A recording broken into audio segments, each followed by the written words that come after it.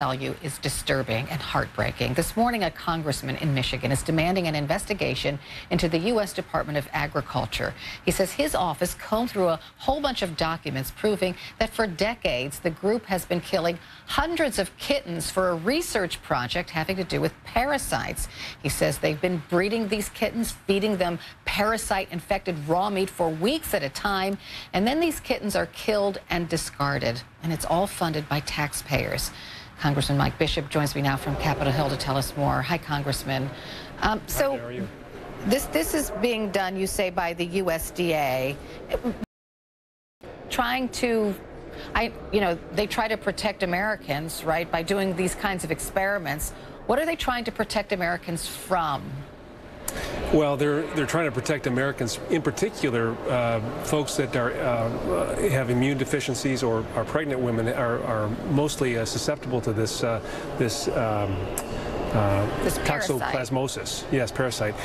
But, they've been doing this for 3 decades, as you said, since the Reagan administration. You would think at some point in time they would conclude this program. This is the USDA, by the way, the very organization that we charge to enforce animal welfare laws, and they're still conducting this. And we just happened to come across this information based on our efforts in our office to FOIA this information, working with a watchdog group to address the issue.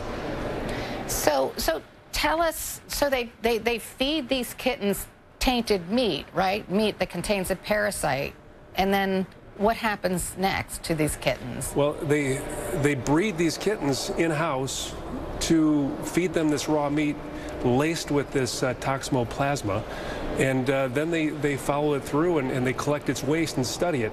And after they do that, they euthanize the cat, quote unquote, and then they incinerate them, and for no good reason at all, because we now know that veterinarians tell us that 90% of these cats, if they just had one dose of antibiotics, would be okay to adopt, and there's no reason for them to kill them. So the cats recover from the experiments and they're healthy enough to then adopt. That's right. What you're saying. It's shocking, really. And we never would have known this had it not been for this watchdog group that we worked with to uncover this information. How many cats are we talking about?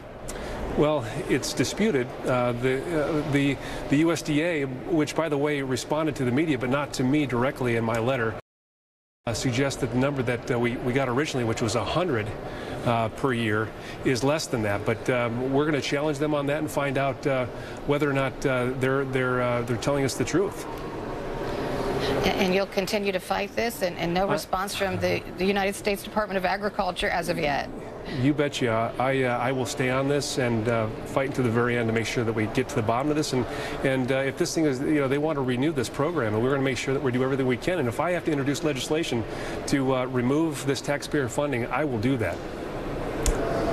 Congressman Mike Bishop from Michigan, thank you very much. The USDA did respond to this, and it says that it makes every effort to minimize the number of cats used to produce eggs required to research one of the most widespread parasites in the world. The cats are essential to the success of this critical research. That is a statement from the Department of Agriculture, but you heard Congressman Bishop, he's going to continue to fight this.